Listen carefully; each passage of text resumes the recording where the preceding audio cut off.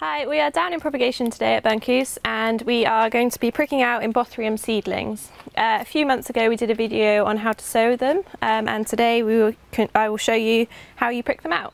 So just here you can see a tray of seedlings that have shot and these were all collected here at Burncoose. And yeah, let's give it a go. So you're going to need a pen or like a dibber or something to prick it out. I'd choose a pen, it's super easy. And you're going to go into the soil and you're going to try and make sure not to damage any of the root. You grab it by these two leaves here. These are the seed leaves and not the true leaves. This just means that you're not damaging the plant. So you grab it like that and you get your seed tray and just make a little hole. Just a little hole like this, and then you pop it in.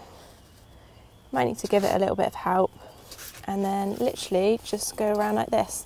We would then mist the trays and make sure they're kept moist but not too wet. If you keep them too wet they will just drown. And yeah, so embothriums are quite hard to keep alive. That's why they're in quite short stock here and we only stock them a few times a year because they are so hard to grow.